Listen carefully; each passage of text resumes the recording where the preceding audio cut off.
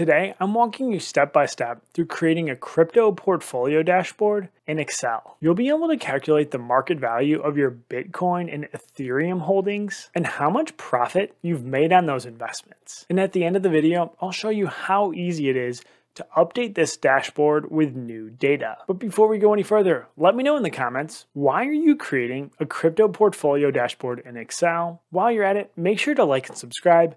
Thank you so much.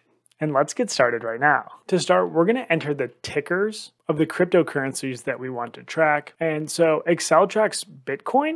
I'm going to type BTC and then USD for the currency in which we want the price stated.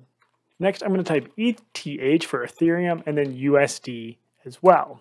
Now I'm going to highlight these two, go up to data and click on the stocks data type. And you know Excel recognized these tickers when you see that little institution symbol on the left side of the ticker. And I'll show you some cool stuff you can do with that. But for now, we're going to start filling out our table with our purchase history. I'm going to call this column currency.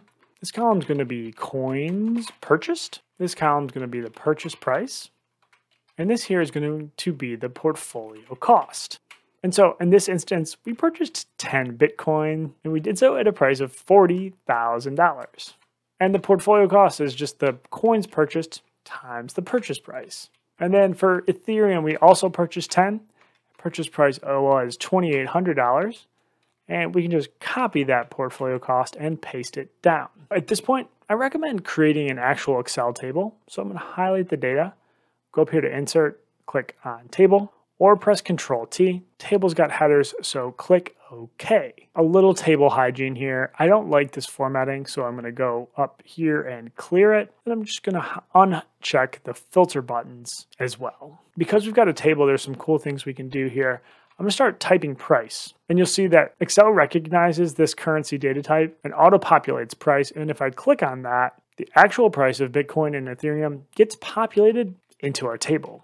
I'm going to press F2 to edit this because I'm going to call it current price.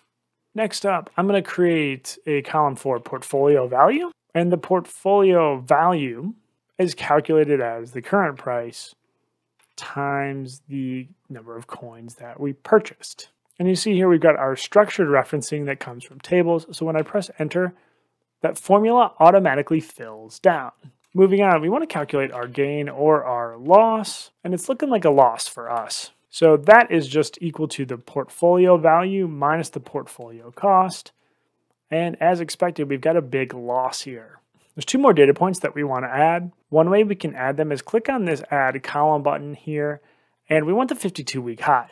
And so when I click on that, automatically populated into our table. Another way we can add data to our table is just to press start a new formula, select Bitcoin, and then select 52-week low here by pressing enter. Excel is trying to recognize a pattern here, but it's not doing a good job. So it's actually the 52-week low. And now the last thing we're going to do is add a trend line. And to do that, we're going to go up here to insert.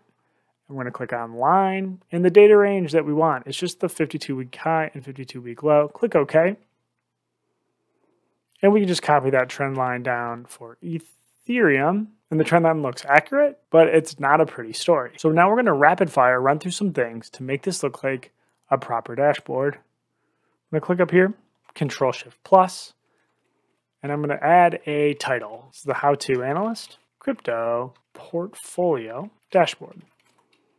And I'm going to bold this and then highlight all the cells across and give it a bottom border. Moving down to all of the data here, it's all financial. So I'm going to highlight it, click $, and then reduce the number of decimal points because I don't want to see decimals. For the gain or loss, I want to show a symbol depending on what we see here. So I'm going to highlight the data, go to conditional formatting, icon sets, and I like these right here. And I'll go back to here to manage rules, and I'm going to edit this rule. And it defaults to %, so I'm going to update the type to number.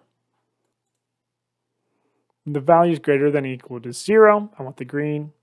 When it's in between 0 and 0, I'll take this red bar. I'm not going to see that very often. And when it's less than 0, I want this red bar. So click OK and click Apply. Again, it looks accurate, but it's not a good story to tell. I'm going to go up here to view. I'm going to unselect formula bar, headings, and grid lines. I'm going to highlight all of these headers here, and I'm going to bold them, but I really want the numbers to show and pop, not the headers. So I'm going to select a gray color. That's just going to add more emphasis to the numbers that we're showing for our table. I'm going to press Control A to highlight it all, Control 1 to open the Format Cells dialog. Under color, I'm going to check a gray color, and I'm just going to add borders to the top, the middle, and the bottom, and click OK. And those subtle borders don't get in the way of the actual numbers, which is what we really care about. I'm going to go down here, and I'm going to increase the zoom a bit to 150%, and then right-click and collapse the ribbon. So now we've got a really good-looking dashboard. If we want to enter new data into it, right-click, go to Insert, Table Row below, and all the cool stuff that we just created is automatically brought down. Excel also supports Litecoin, LTC. Do that in a USD and press enter. There's our institution icon, so we know that data type was recognized. In this case, we purchased 10 coins. We purchased them at $25, and we can see our conditional formatting worked. We're actually in the green on this one. And if you liked this video, YouTube's going to recommend another video of mine that I'm sure you're going to enjoy. So check it out, and I will see you next time.